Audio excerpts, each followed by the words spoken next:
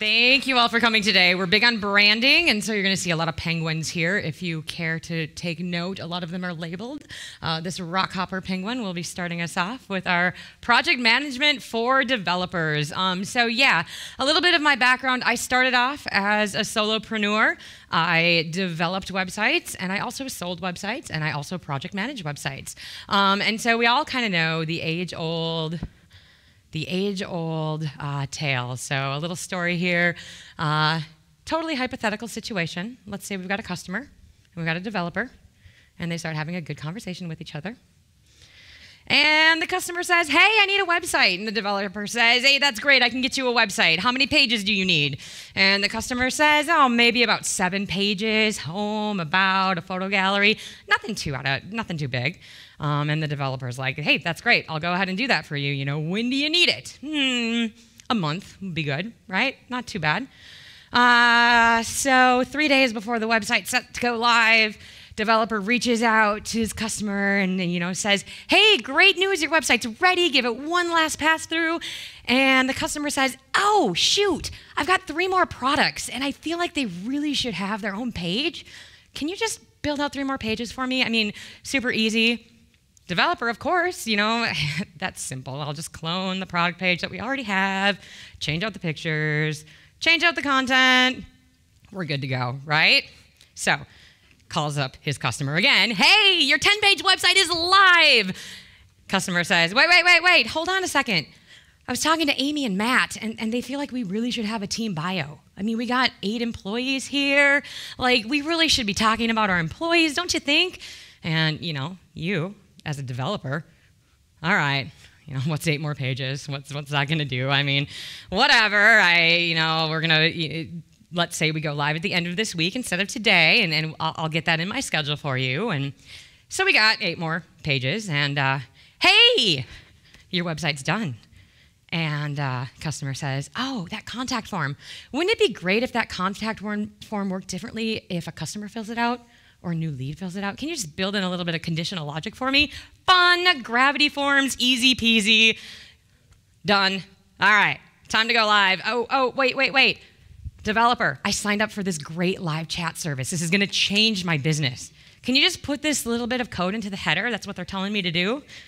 And you all know how this works, right? Live chat integration, super simple. You take that little line of code that the customer gives you, and the next thing you know, you're on the phone with them because you need their login for their live chat service because they didn't send you the right code, and oh, the buttons don't match the color of the website, and all the little things. But hey, we're still gonna go live because I'm staying up till 2 a.m. and I'm going to get this project done because I need it on my portfolio. And 2 a.m., you type out that final email. All right, I'm gonna bring your site live tomorrow. And you wake up in the morning and you've got an email important in your inbox. Can you just add a contact form to the footer? Last request, promise. Anything sound familiar? Anyone? Total hypothetical story here. No one's had this solution before, no? So what do we end up with? We end up with a super happy customer. It's all about keeping the customers happy, isn't it? This is a great model to run yourself out of business. And this is kind of what I'm here to talk about today. I've lived this story. When I started to grow my team, I started by hiring developers because we had a need for developers. And exactly like this story, I let my developers interact directly with the customers because, hey, customer service, do what the customer wants, listen to the customer, help them out. I like to get a kind of a feel, how many people in this room are actually website developers? All right. How many of you guys interact directly with your customers? So that's almost everybody here. This is good. All right. Anyone not run into this situation before? For the video, yeah, no hands except for our social media writer over there. So. All right, so there's a lot that goes into project management. This talk is really geared towards you guys, towards the developer. I'm not going to go into the basics of Scrum. I'm not going to talk about all the different types of project management. What I'm going to talk about are some key points that you can bring home that you hopefully will be able to implement in your business on Monday that will help you prevent scope creep. We're going to talk a little bit about scope creep. and ways that you can keep your workflow moving a little bit more smoothly. So to start out, kind of all the way back to the basics, we're starting about project management. So what is a project?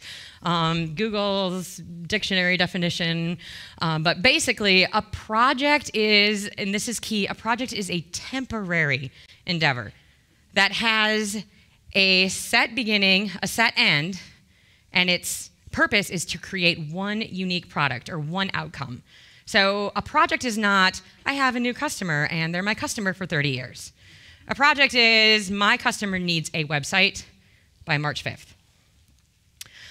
Projects have a clear beginning and a clear end. You need to have a timeline on your projects. Projects can be ongoing. Oftentimes you want to maybe break those down into smaller projects.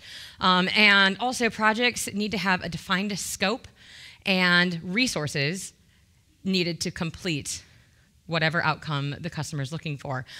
So this project management triangle we'll talk about a little bit more, but basically the scope of the project is what needs to be done, and the resources are the time and the quality that it takes, or the time and the cost that it takes to implement the scope of the project. So that's kind of a project overview. Management is basically the process of dealing with or controlling people or things. And so a manager has the power to make decisions. A manager has the responsibility to oversee a project and is responsible for its results. The project manager is essentially the person who is responsible for the success or the failure of a project. So a lot of you website developers out there, you kind of think about your job is to develop the website, but really if you're talking to the customer as well, or if you're also project managing, you are responsible for whether or not your project is a success and your customer's happy, or a failure. And you can have a very happy customer on a failed project if your company takes a significant loss for it. And so this is the type of thing that I'm hoping you will take from this. So back to that project management triangle. This is sometimes called the triple constraint triangle. The Project Management Institute talks a lot about this triple constraint and basically keeping that triangle as an equilateral triangle. So projects in general, they need to be delivered within the agreed cost. Nobody wants to buy a website and then find out after it goes live that they owe a lot more money for it than they signed up for. You need to deliver projects on time. Nobody wants to sign up for a project and then find out that their timeline has been extended by 3 months, even though you originally said that you could complete it in a month. And they need to meet the agreed scope, and the quality needs to meet or exceed customers' expectations. And so the key here is to keep that project management triangle equilateral.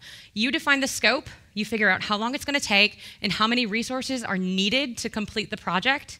And if any of those things change, the quality of the project will be compromised, or you need to change the other two as well. So this example here, if we have a project with a set cost, time, and scope, and the scope increases without changing the time and the cost of the project, what's going to happen is the quality will fail. So great example, I need a team section added to my website, but you only have one night to do it.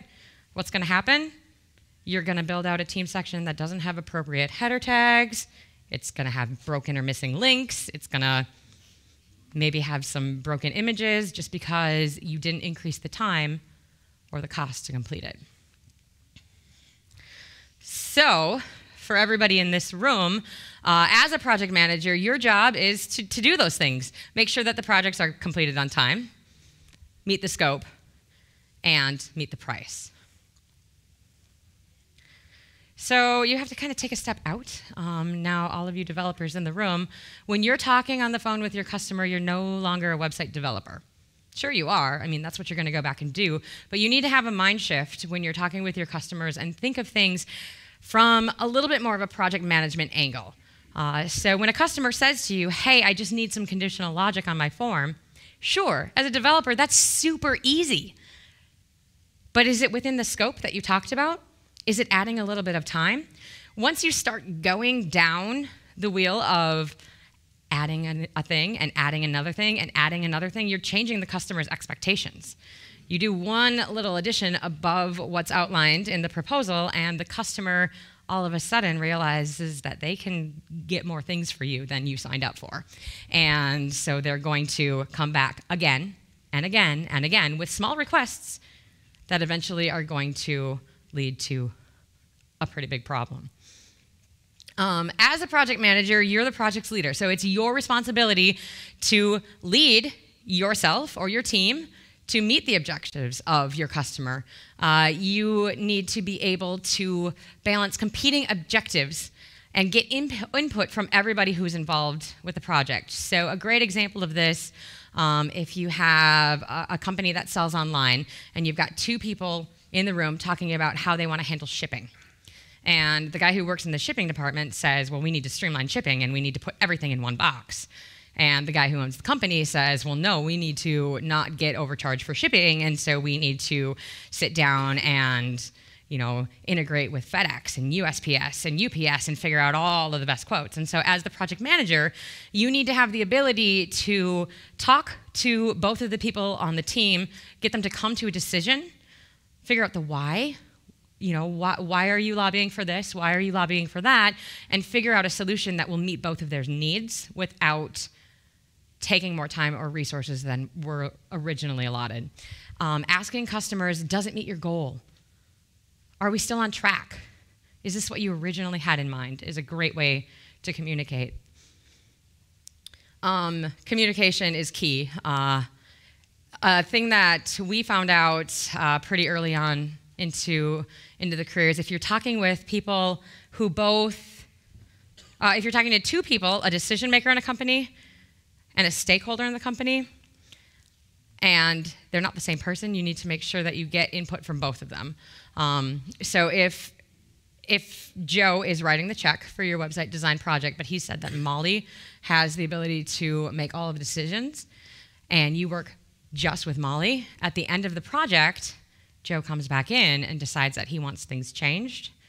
You need to define up front, who is the person that's making the decision, maybe get that in writing, and who is the actual stakeholder in your project so that things don't derail. And so that when the project's done, everybody is satisfied with the results. And as the project manager, oftentimes you just have to make decisions to keep the project moving. So some great skills for project managers to have. Problem solving is key skill. In this industry where things are very intangible, oftentimes you're going to have to come up with unique solutions to different problems. Motivation, if you're not motivated to keep a project on track, it's going to derail. Leadership skills are essential for project managers, especially if you are working with a team of other developers or if you are working with a team of clients and you need to help them move together to reach a common goal. Communication is key. Communication is the bulk of project management. Make sure you are able to write clear, concise emails. Make sure that you're able to talk on the phone. Make sure that whatever method your customer likes, you're available for. Negotiation, oftentimes negotiating over price, scope, quality, time is going to come into play a lot. If a customer wants more than they've asked for, then they need to either extend the timeline or increase the cost. And so you need to be pretty good at explaining that to the customer, negotiating with them either for more time on your project or for more resources. And customer service, of course, as a project manager, your primary goal is to make sure that the customers are happy throughout the entire project. A lot of other roles you might play that will come in as a project manager. You could be the billing department or the accounting department. Customers are going to call you halfway through their project and say, hey, where are we? Where are we with billing? How much would it cost to add on a team section? How much would it cost to put that conditional logic on the form?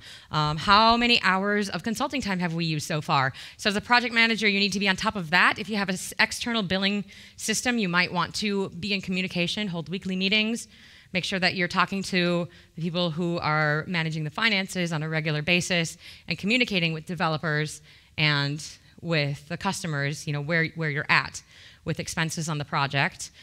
You may be a sales agent. Hey, I need that team section. Sure, it's gonna cost you X, Y, Z. As a project manager, actually, it's a great way to upsell your customers mid-project or push things to a phase 2. Hey, that would be great on your website. Let's do that later, and we'll get you a quote for that after the website's done. You might act as a hiring manager. Perhaps you are a freelancer and you outsource work to other developers from time to time when your schedule gets busy. You may have to hire them. Maybe you work on a team with website developers and you have to assign tasks to individual developers who are going to best fit each part of the project.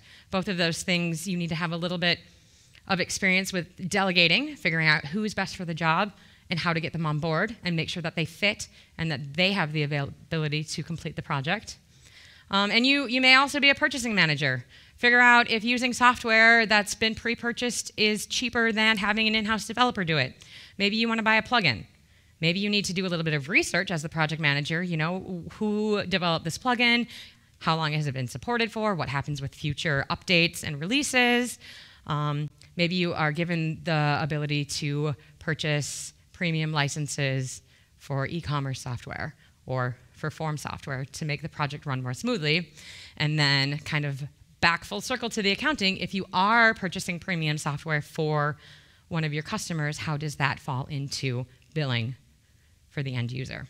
Who holds the license? Do you buy a developer license? Do you make your customer buy the product and renew it? So all sorts of decisions that you need to make as you're building on a product. So scope creep. Has anyone here ever heard of the term scope creep? All right.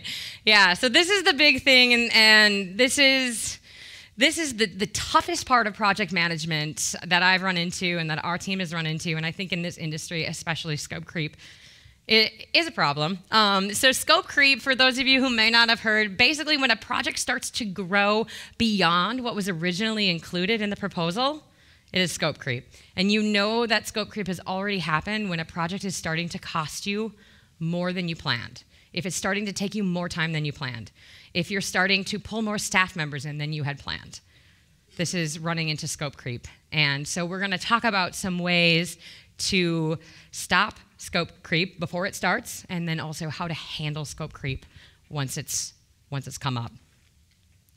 And the most important thing that I can stress with scope creep is that it begins at the very beginning with the sale. So back to our hypothetical situation.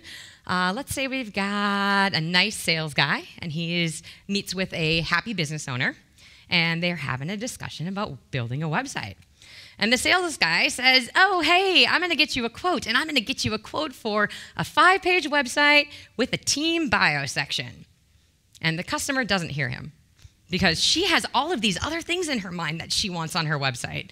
And she's just wanting the price that he's presented. And so she's got this idea, you know, either she misheard something that he said, or maybe she's taking it a different way, but they leave that conversation and the customer is thinking, yeah, I'm gonna get this great shopping cart. I'm gonna have 10 forms on my website. They're all gonna go to 10 different developers. And so the sales guy goes back to the office and he talks with his development team and he says, great news, I just sold a website. And the development team says, great news, we're going to build that website that you just sold.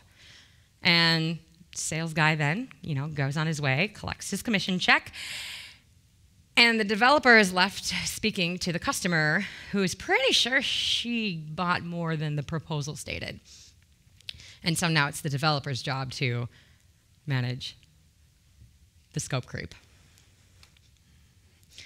So the first part, making sure that your sales staff understands what they're selling, but also building it out into a super crystal clear proposal. Make sure that your proposal is very specific. How many pages does your website need to have? Do you need contact forms? How many contact forms do you need? How many fields do each of your contact forms need? Are you going to be selling online? What payment systems are you going to take online? Just PayPal, or do you want to integrate with Authorize.net? Do you have a team section? Are you going to need team bios on your site? And make sure that your proposal is line itemed. And this is where one of my favorite graphics about project management. You want e-commerce? You want 10 forms on your website and you want it tomorrow? I mean, maybe we can do that for you, but it's not going to be cheap. Or you want to pay $2,000 for an e-commerce website? Sure, but you're not going to get it anytime this year. Right? So So make sure that your sales team, whether that's you, whether you have an external sales team, is communicating very clearly with your customer, and go through the proposal line by line, and explain exactly what it means. And always ask if the customer has questions about their proposal. If they have questions, bring it up. Don't be afraid to say, oh, that's not outlined in the proposal, but we can add it on. And then, now that you've got a clear proposal, your customer signed up, before anybody starts working, make sure you explain your process. How do you work? Have a kickoff meeting. One thing that we do is we bring our customers into our office and we sit around a table. The person who sold the website is there, the project manager is there, and typically we'll bring a developer or a designer into the meeting at some point, depending on how big the project is, so that everybody's on the same page before anybody even writes a line of code. Determine how you want to communicate with each other. Some people prefer to talk on the phone. Some people prefer email. A lot of people prefer text today. Figure out how your customer wants to communicate. Figure out who you're going to be talking to during your project, and make sure that you have the line of communication open. And also set your expectations. What are we going to do for you, and what do you need to do for us in order to make this a successful project? Oftentimes, in our business, we'll sell websites, but the customer decides that they want to write their own content. So if you can deliver them a document that says, hey, here's an example of what we expect from you for content. This is our expectation that you will fill this out and send it back to us before we start working. Or would you like to talk about purchasing content? After the kickoff meeting, you want to sit down and identify the major milestones. What are the big hurdles that have to be overcome in your project? Do you start with the design, and then you develop out a page, and then you develop a function? Where do you need approval on items? If you can make an outline of the project and highlight each of the milestones, make note especially where the customer needs to be involved is key here. A lot of times customers don't understand that website development is a collaborative process, and they need to be pulled back into the conversation mid-development just so that their goals are being met. When are items due? If you want to put dates on your timeline, you can, or you can say, after every deliverable, you have X number of days to review and approve. But make it clear what you expect from your customers and how long things are going to take. If your customer has a day that they need their website live by, then you need to develop a timeline and adhere to it strictly, whether that's on your end or the customer's end, and make it super clear that if things fall or go off the rails, it's going to derail the project. Keeping the lines of communications clear. I think we've covered this a few times, but again, find out who the primary contact is. A great thing, if telephone or text is their preferred line of communication, always send a follow-up email. It's really good just to have things in writing, so that you're documenting what's been said. So if you get on the phone with a customer and they say, I would like you to add 3 more pages to the website, and you say, all right, well, that's going to cost X, make sure you follow that up immediately with an email. Hey, per our conversation, you've requested that we add these 3 pages to your website. As discussed on the phone, we're going to charge this for it. Let us know if you have questions. Thanks for your business. Just so that if they come back at the end of their project with their final bill and they have any questions, you have documentation to reference. And then also communication, not just with you and the customer, but make sure that you're communicating directly with the members of your team. If any of your team members have direct access to your customers, it's always a good idea to be part of that conversation. So oftentimes we'll have developers hop on the phone directly with our customer, just because it is so much easier for customers to explain what they're getting to a developer than to a project manager. But maybe get the project manager either on the phone or have the developer send a recap email stating what happened.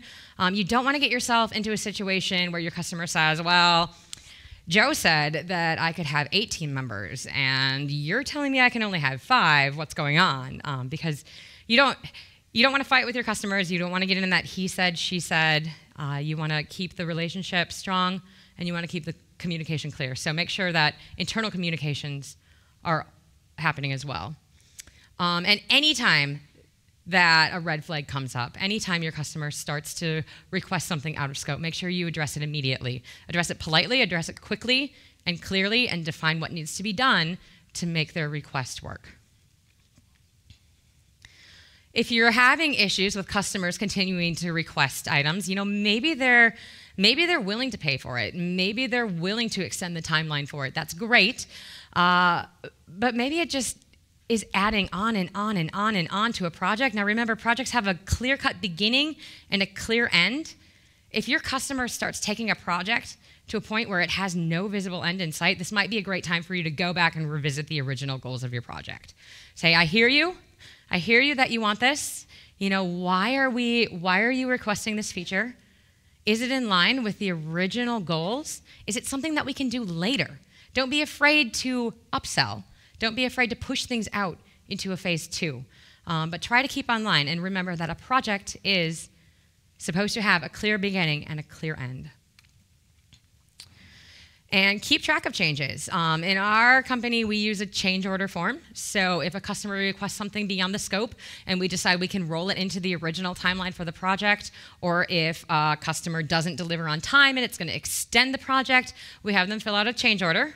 This is, a form that we have in writing with their signature on it, saying they approve the change for X cost or X delay in time, and they get a copy of it as well so that they know that their project's changed, and that gets then filed with their original proposal for reference later. And I said earlier, yeah, always offer your customers the ability to purchase more. I think that goes without saying. And the last step, okay, your project's complete, that's great. Follow up, learn from what you did, improve on your projects. Ask your customers how things went. How did you like our process? Did we get all of your goals? What could we have done better? What happened in this project that you didn't expect? Get feedback as much as you possibly can after every project so that you can change and modify and better your own business and yourself for future projects. After a website goes live is a great time to ask for a review if the customer's happy. Usually going back 3-4 months after you build a website, it's kind of tough because you're coming back to an old relationship. So when your relationship's strong, your customer's got a high from their website being live, it's a great time to say, hey, did you like working with us? Here's a direct link to our Google page. We'd love a review. So, any questions so far? No? All right. So kind of to wrap things all up, there are a lot of different tools that you can use to help your project stay on track, to help keep things running smoothly, to track timelines, to communicate with your customers, a lot of tools to assign different tasks to your team members, hit milestones, deadlines. These are some of the tools that we use or have used in the past, or that are common in the industry. Our team right now is using Slack primarily for communication. Even though we are a co-located office, it's really great to put everything in a Slack channel for our customers, because then we can go back and reference it. And it's, oftentimes developers will be working on 2 or 3 projects at once.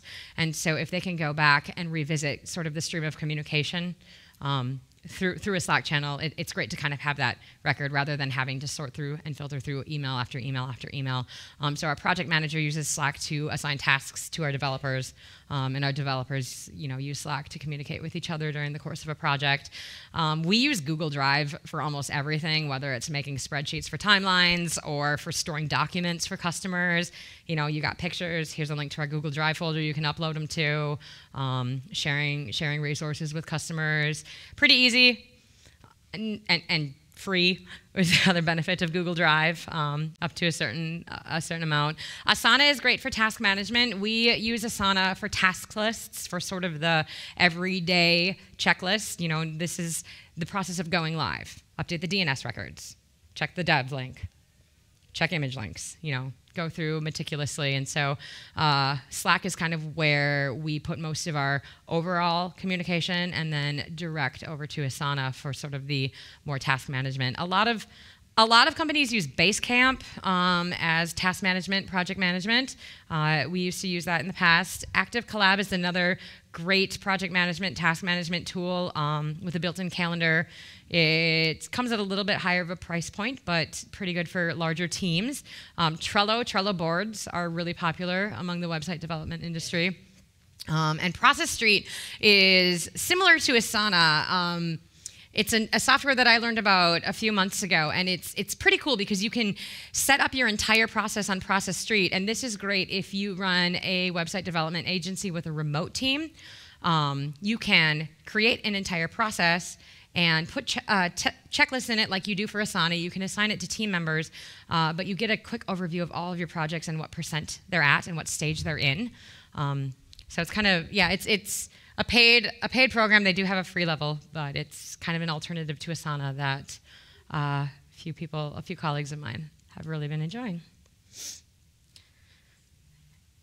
And so from here, go home, prevent scope creep, work with your customers, keep your customers happy. Do you have any questions? All right, we have a mic runner in the back, so if you have a question, raise your hand and the mic's running towards you. So on the far end, on that side.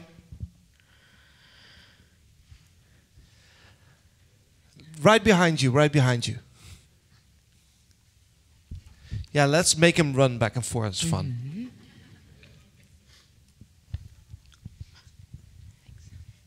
Hey, so when you are asking developers to do more like client interaction and project management on their own, how do you manage their workload? Like, how many projects can they work on that way simultaneously if that's what you do?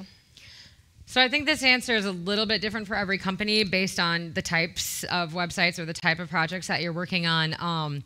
When we were growing, we got to a point where our developers were comfortably able to handle maybe 5 or 6 projects at a time before we decided to hire a project manager. And so we ended up going down the route of actually hiring a full-time project manager to take that workload off of their plates. But different project management methodologies will kind of have different ways to address that. The Scrum project management kind of allows developers to focus on one project at a time and then move on to the next, so they're not splitting their day up. I would recommend talking to each of your developers one-on-one to figure out what their comfort level is. I know, among our team, we have varying levels of how many projects different people want to work on. Some people are totally comfortable working on 6 different things at once. Other people really just prefer to work on one thing at a time. So if you can manage that, as the business owner and communicate with your customers, you're in our queue, but we have to finish however many projects before we get to there. Don't overload your developers, especially if they have to talk directly to the customers. Talking one-on-one to customers and developing websites can be a pretty big emotional strain. And if their forte isn't there, see what maybe you can do to take the workload off their plate. But, yeah.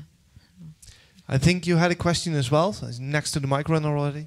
So I've been an agency owner for 7 years. Started with 0 customers. We're running about 200 now, so it's been a journey. Awesome. But out of 7 years, building hundreds of sites, the biggest problem is content collection. Could you just maybe share overview or a 10,000-foot view? What's working for you guys? And I'll try to catch you up in the lounge. So I'd like to pick your brain a little bit on that. Yeah, yes, absolutely. Okay, so that's a big question, and that is one of our biggest struggles as well, is content collection. So we sell content, and that was our first solution, was to start selling content. And initially, I found a couple of contractors who were freelance content writers. And we just either direct referred to them for content writing, or we would sell it. For certain cases, we will recommend, sometimes even require, that the customer purchase content. We set up, as I mentioned, our project milestones. Content collection is always the first item. And if we set up a timeline and we need content collection by X date and you can't provide it by then, you need to fill out a change order form. At that point, maybe you have the negotiation there. Okay, well, either we can delay your timeline, that's a change order, or do you want to forego the change order? We'll, adjust the timeline, but you're going to buy content at this point. For individual developers, I strongly recommend that you find some freelance content writers to partner with, to network with.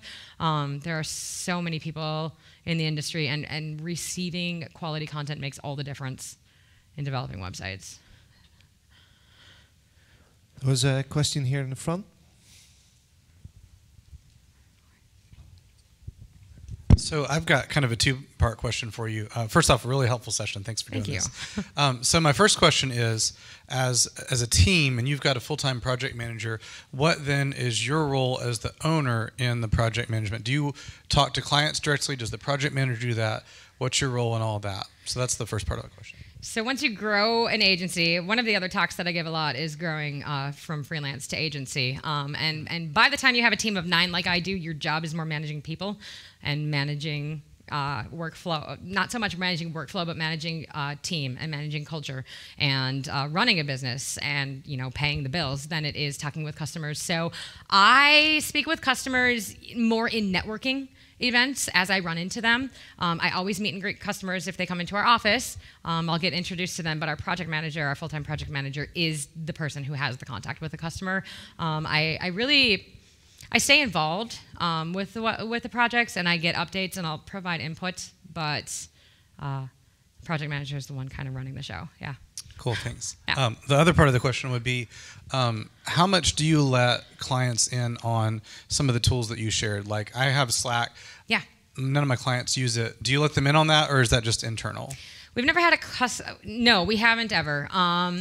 We have our content writer, one of our content writers that we network with who's outside our company in on our Slack channel that we bring in quite a bit. But we've never brought a customer on simply because most of the customers that we interact with don't have any idea what Slack is. They don't have any idea what Trello is. They don't know what Asana is. You can go ahead and invite your clients if you want, but I'm going to guess that they probably won't use it. But in terms of Google Docs, we do oftentimes share Google Docs, have shared folders with customers, and a lot of times customers will have their list of edits or changes or revisions on Google Docs. The nice thing about Google Docs is that it can be collaborative. And so we've got 3 different developers working off the same Google Doc for revisions. Well, they can all just strike out the stuff that they've done so that nobody's doing the same thing, and then also with the customer, so the customer can kind of see progress. Yep. We have a question over there.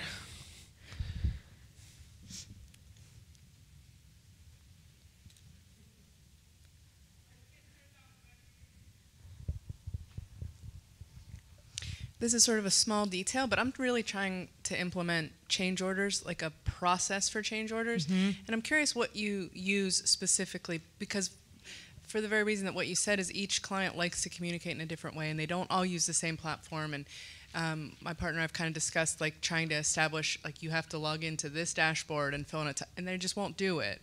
They'll still just call you on the phone or text you or do whatever that is. So how do you like formalize that? How do you get that together? We have a page on our website for change orders with a form that they fill out, and we pre-populated form that they sign online, and they have to sign that. Yep. So get off the phone with them. You have a link in your email with a link, or a link in your email with the form. Yep.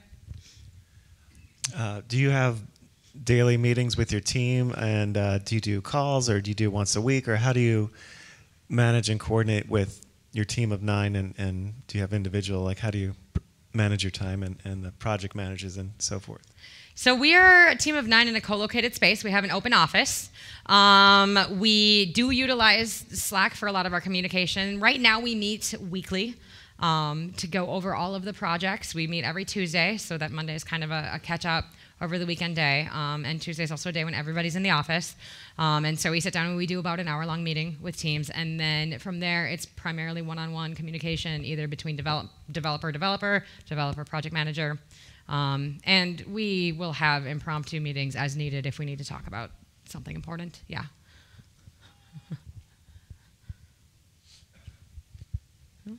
Over there.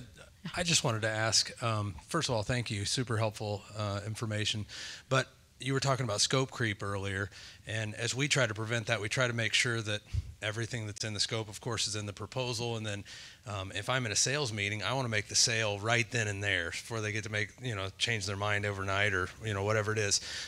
But a lot of times in that meeting, you discover other things that are needed, and so right now we use a Word document, do you have a software where you can bolt things on quickly right there in person and be able to give that anything like that, or how do you handle that to be able to make the sale quickly? So most of our projects are custom, and they get kind of more of a custom proposal. We frequently have sales come in with sort of a base project, and then at the project kickoff meeting, we found out that the customer wants more. Typically at that kickoff meeting, it's the customer, sales, and project manager. And so the project manager has already thoroughly reviewed the proposal, and she's really good at saying, hey, you're talking about this. I don't see that anywhere in here. Do you want to add that on? And, maybe that's not the appropriate time to talk about the cost, because it's, the happy get to know each other, yay, rah, rah, we're going to start the project meeting. But a great leave the meeting with, here's a bulleted list that I, put on a notepad or something for you that my sales guy is going to follow up with you and get you pricing on. And then you can decide if you need to do that now or if that can roll into a phase 2. So, yeah, does that help? Yes? All right, we are going to our final question here in the front.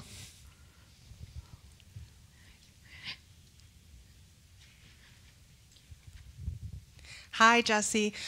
You mentioned a couple times in your presentation about maybe instead of doing a change order, some features could go into a phase 2. Mm-hmm. And I've done that a couple times with a few different clients, but I've found it difficult to actually get the phase 2 to happen in the future because the momentum gets lost. Like once the big launch happens and they're basically happy with their website, it seems to kind of go on the back burner. And even if I try to follow up, it's like, oh yeah, we're still interested in that, but they're not like committed to making it happen. So is it better just to do change orders and make the project bigger as you're doing it, or do you have tips for how to make phase 2 happen better? Right. So it kind of depends a little bit on the project. If implementing a change during the project is going to wildly change the project and take it off scope and maybe conflict with other projects that you have for other customers, then you need to make that internal decision. Is it okay for you to add it on during the project? If it's okay for you, then yeah, it's obviously going to affect the timeline. It's obviously going to affect the cost to just get in writing somewhere that you're doing that. If you have a change order form, maybe make part of that. This is going to extend the live date of your website by 3 weeks by adding this. So if that works for you and for your schedule, great. If not, then that follow-up time, I would suggest potentially even giving them a quote with the follow-up. Hey, thank you for your business. We're so glad the website's live. Leave us a review. And by the way, here's your quote for phase 2. It's valid for 30 days.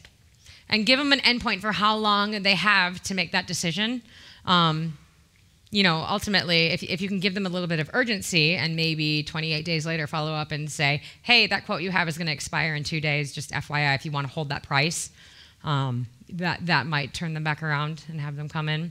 Otherwise, if you have a salesperson, a great opportunity for the salesperson to follow up and, maybe set coffee, do a follow-up, and kind of reignite the fire. Yeah.